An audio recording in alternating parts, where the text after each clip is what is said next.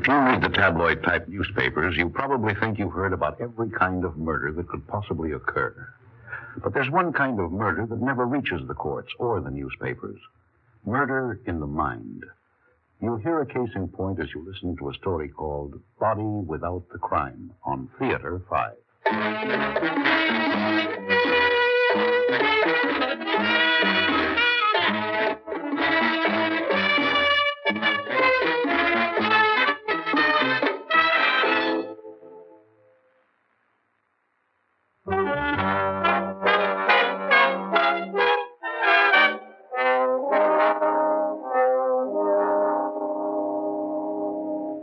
I'm a citizen and a taxpayer, and I know my rights. Now, I demand to see the district attorney. Now, take it easy, Mr. Baxter. The DA can't see everybody just the minute they want to see him. Now, why don't you sit down and tell me about it? But I have told you about it. Now, look, I don't mean any offense, Lieutenant Burke, but you're only a police officer. I've got to see the district attorney. This is driving me crazy. Stark raving mad. Look, Mr. Baxter, the district attorney's office knows all about your case. Yeah, but this is the new district attorney. I've got to see him. We'll see, Mr. Baxter, but you'll have to make an appointment. I've asked that young lady a dozen times now. Am I going to see him at once, or do I have to break that door down? All right, I'll see what I can do. Now, stay here for a minute. Yes, sir. I'm sorry, Mr. Jordan, but there's a man here who insists on seeing you. Now, maybe if you talk to him for a minute, it'll keep him from going out of control. Of course I'll see him. My door is always open. But this is kind of a funny case. Now, please. Please, sir, you've got to arrest me before I kill somebody else. Arrest me! Now, just a minute, Mr. Baxter. That's right, Lyle Baxter. Well, try to calm yourself before you try to talk. Oh, I'm all right now. But I've got to talk to you alone. You may go, Burke. All right, Mr. Jordan. I'll be right outside the door if you need. Now, a moment ago you said, before I kill somebody else. Yes. You mean that you've already killed a person? Yes, my wife. And you're here voluntarily to make a confession? Yes. See, I can't live with it any longer. I must warn you, Mr. Baxter, that anything that you say can be used in evidence against you. Oh, I know that. They told me that before. Before? Well, yes, I saw the district attorney. The previous district attorney before. Well, I hope you'll understand if I seem a little bit confused. You realize that I've only been in office for a short time since the unfortunate and rather sudden death of my predecessor. Well, I don't care anything about all that now. I hereby confess that I killed my wife. Are you going to listen to me? Of course. But I want you to be aware of all your rights. Oh, but you see, I don't want any rights. I don't deserve any rights. Very well. Just when did this homicide take place? It wasn't a homicide. It was murder. Well, suppose we leave the nature of the charge open until you've made your statement. When did your wife die? 3 months ago, as of last night. Well, try to be brief, but tell me about it in your own way. Well, that night, 3 months ago, Sheila, my wife, was getting supper ready. I was standing at the window in the front room, just standing there, thinking all sorts of things. Oh, but I don't suppose you want to hear all about that. I want very much to know what was in your mind at that particular moment. Well, I was thinking about how it would be if I was running a little gasoline station out in Arizona. I was thinking of what life would be like without Sheila. Mm-hmm. Those dreams, they started a while back. I don't know just when. Dreaming she was dead. And waking up and finding out that she wasn't. And then wishing she was dead. I seemed to hear Sheila calling, but her voice was like from a distance, like out of a grave. After all, nobody will ever know, I thought. She always takes sleeping pills. Everybody knows she's unhappy. Anybody can take too many sleeping pills. I'd be my own boss. Nobody telling me what to do or what not to do. It'd be like before I was married. Like when I was living with moms. We could come and go like I pleased. Lyle? Lyle, are you coming to supper? What? Oh, so she's mad. Oh, good. When she's mad, I just hope she gets what's coming to her. Lyle, for the last time, will you come here? I'm coming right now. Do you have to yell all the time? Lyle, you're the limit. I have to call you as if you were a child. You don't have to yell. Well, why didn't you come when I said supper was ready? Well, I didn't hear you. I called 3 times. I always have to call 3 times. Oh, I must have been thinking of something else. Well, never mind. Let's sit down and try to eat like civilized people. Just once, I wish we could have a meal on time. Well, I got home late. Can I help it if I had to stay late at the garage? No, but you could come when I call instead of daydreaming like a child. Anytime. I take a minute to think. You call it daydreaming. Well, just for the sake of argument, suppose you were thinking. What were you thinking about? Thinking? Oh, I don't know.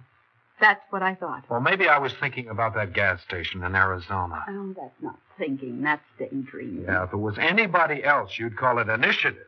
Use your initiative. This is the time to go out there while it's growing. Oh, Lyle, we've been through all this. You could never run a place of your own. You could hardly hold a job down here. I've been on the same job 7 years. That's what I mean. The very same job. You're just running away from things in your mind. Anyway, you'd never leave here because of your mother. What do you mean by that? Oh, nothing. Then let's leave Moms out of this. All right. Go ahead and eat your squash. I got it specially for you. Doesn't taste right somehow. Your mother always told me that squash was your special favorite. What's wrong with it? I think she always sprinkled a little nutmeg on it or something. It just so happens that I'm considered a very good cook.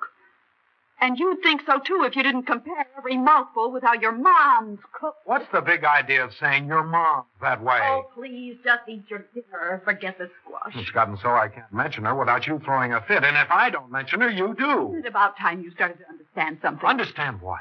That when a grown-up man marries, he's supposed to detach himself from his mother and make a new home with his wife. Maybe if we went to Arizona or someplace, we could make a new home. Oh, that's got nothing to do with it, and you know it. No, you know it. You think you know everything. Oh, there you go, acting like a child again. I'm not going to listen to any more of this. Where do you think you're going? Out, that's where. Out. Oh, no. Not this time. If you can't stand the sight of me, I'll go. Well, suit yourself. This time, I'll go off in a huff, and you can sit home and wonder what's happened to me for a change. When I think of all the nights that you've gone out and stayed out late on purpose just to make me worry. No one asked you to worry, if you did.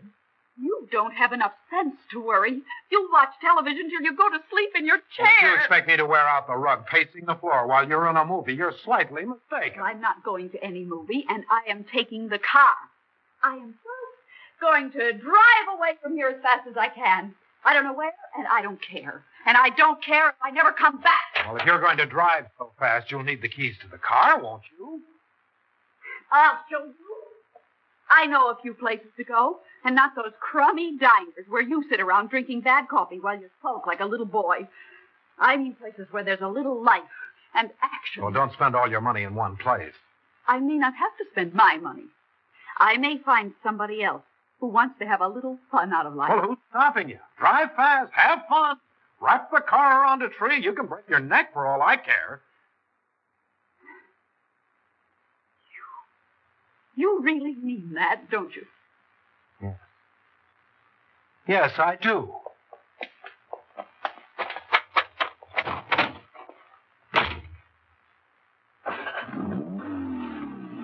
Sheila!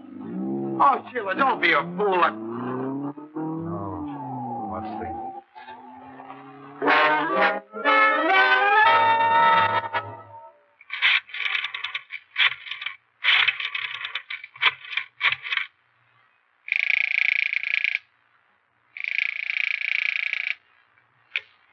Embassy Theater, may I help you? Why, I wanted to know when's the last show. Well, the last show's over for tonight. Would you want the feature times for tomorrow? No, well, that's what I mean. When did the last show end tonight? About 20 minutes ago. I was just getting ready to leave the office. Oh, well, thank you very much. I was just wondering. Is there anything more I can do for you? Well, no, it's just that my wife went to the movie. That is, I thought she went to the movie, and since it's getting late, I was wondering, there wasn't anyone taken ill or anything. No, nothing like that. Well, sorry to bother you. Oh, I think I hear her drive up, yeah. Sorry to bother you. Quite all right. Goodbye.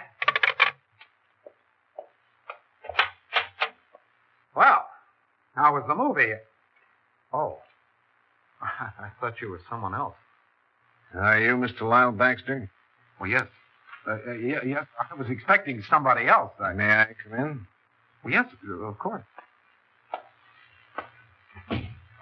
What is it, officer? We tried to call you, Mr. Baxter. You see, there's been an accident. An accident? Oh, no. No, not my wife. I'm afraid so. She's at the Memorial Hospital. I'll drive you over. Wait, I'll call our own doctor. Her doctor, she'll... There won't be any need of that. I'm sorry. Sorry?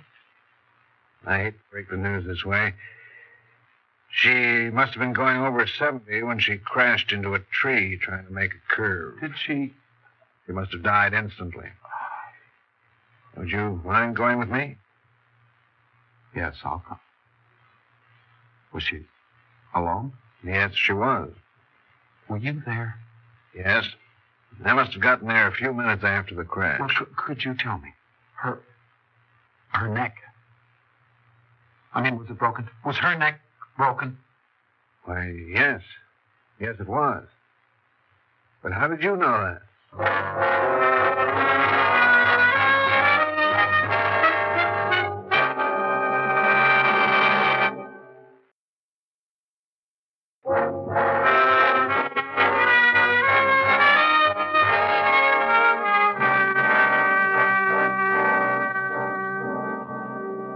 Mr. Baxter, we've been all through this, I believe, and I've tried to be very patient.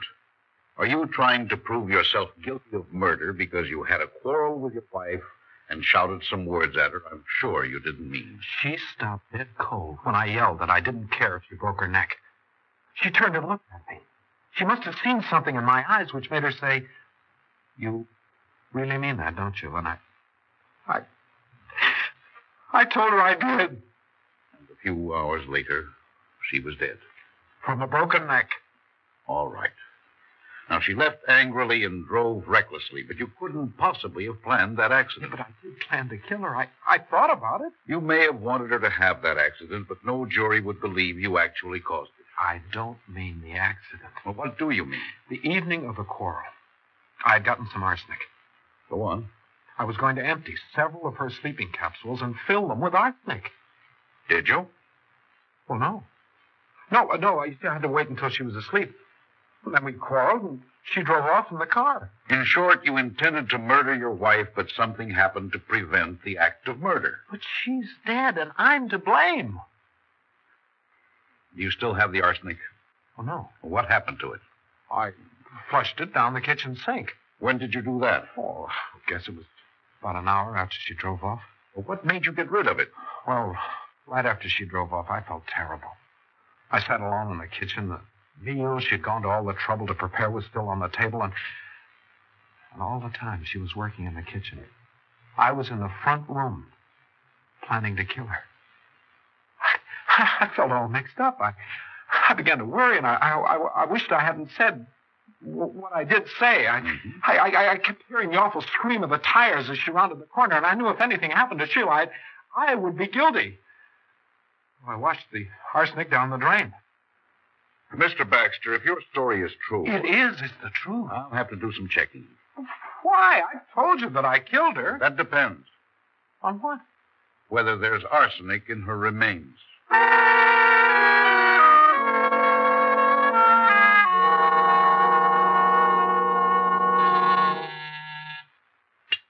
Burke? Yes, sir? Will you come in with Mr. Baxter, please? Right away, sir. Sit down, Mr. Baxter. I've had Lieutenant Burke here recheck all aspects of your wife's death. Actually, the former district attorney went over the same ground. You've caused my office a great deal of trouble. But I told you everything. I told you that I killed her. Wasn't that all that was needed? Burke, tell him what you found. Here's the report of the trooper who tried to stop Mrs. Baxter when she was speeding. And the statement of eyewitnesses who saw her crash. Here's the report on the cause of death. Mrs. Baxter died from a broken neck and other injuries. It was accidental death. But I planned it. The arsenic. The body was exhumed. There was no trace of arsenic. No. Please, can't you see? I wished she were dead. I wanted to be free, and I deliberately planned on how to kill her. We went all through that when you were here before. Now, I couldn't take your word about destroying the poison. That's why the body was exhumed. The examiner ran a special test for poison. Negative. Oh, I wish I could believe that I didn't do it, but I can't. I just can't. Mr. Baxter, you said over and over that you felt terrible, that you wished you hadn't shouted those words at your wife, that you were worried Well, about her. I don't remember that or what I said. The point is that though in a moment of anger or resentment or frustration you wanted to kill your wife, there was still affection for her which made you change your mind. No. Now, that's not it. I wish it were, but it isn't. But that's what you told me, in effect. Well, I lied to you. I thought you didn't remember what you said before. Well, that's what I wanted it to be. I tried to tell myself that I did care enough about her not to go through with it. Then why did you get rid of the poison? I was afraid of being found out, you see. I remembered that arsenic could be found in a body months after a person was dead. Actually, Mr. Baxter, there never was any arsenic, was there? You have a guilty conscience, but that doesn't make you guilty of murder. And when man and wife become angry, they say a lot of things they don't mean. Happens to everybody. No, that's not so. Anger brings out the truth. Now, when I told her to go and break her neck, I really wanted to kill her. Mr. Baxter, your wife was unhappy, you said. A good deal of the time, yes. Have you considered the possibility that it may have been her fault? Sir, I drove her to it. I'm as guilty as if I'd poisoned her with arsenic. To get back to your change of mind, if you hated a man, leveled a gun at him, and shot him dead, that's murder. Legally, you've committed no crime. How about... Morally, I don't know. I suppose if deep in your heart you wanted your wife to die, that would be a sin. Then arrest me for my sin. Well, I'm afraid that's out of my jurisdiction. There's nothing more I can do or say, Mr. Baxter, except, well, don't go on torturing yourself. I've tried. For 3 months, I've tried. I need help. I suggest you see your spiritual advisor, or perhaps a psychiatrist. I'm not crazy. You're the ones who need psychiatrists, all of you. Please get out of here and don't let me see you here again. All right. All right, I'm going. Well, I hope that's the end of that. Me too. But don't make any bets on it.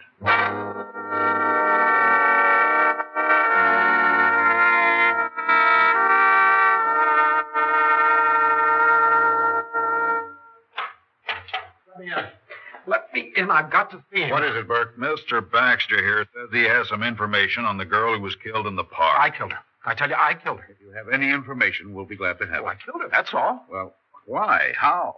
She reminded me of Sheila. You see, every time I went to the park, she was there, like she was following me. So I grabbed her, and I told her to let me alone, and she slapped me and ran, and I chased her into a clump of bushes and shot her. Where's the gun? Oh, I threw that in the river. Was it an automatic? Yes. She was killed with a small caliber foreign make revolver. Before she died, she described the man who shot her. We're looking for him. But the papers We said don't tell every detail of a crime to the reporters. Look, you're lying. You're making up a story to keep from arresting me for the murder of my wife. Take it easy, Oh, Baxter. you're not going to get away with this. I'm going to go to the mayor. I'll go to the governor, and he'll have you thrown out of office. Keep still, or I'll have to throw you out of this office. Take it easy, Burke. Mr. Baxter, I've done my best to convince you were innocent of any crime. I hope you talk to your spiritual advisor. He told me to pray to be forgiven. I don't want to be forgiven. I want to pay for my crime. Now, you listen to me.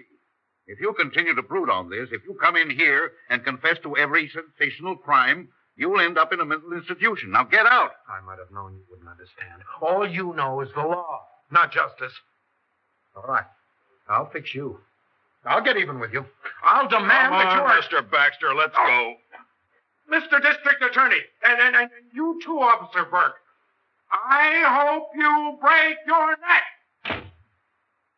Well, it's a good thing wishes can't kill. Yeah, but that guy's getting on my nerves. You know what I just thought of for the first time? What's that? The previous district attorney, just before you took office. He fell down the cellar steps. That's right. And broke his neck.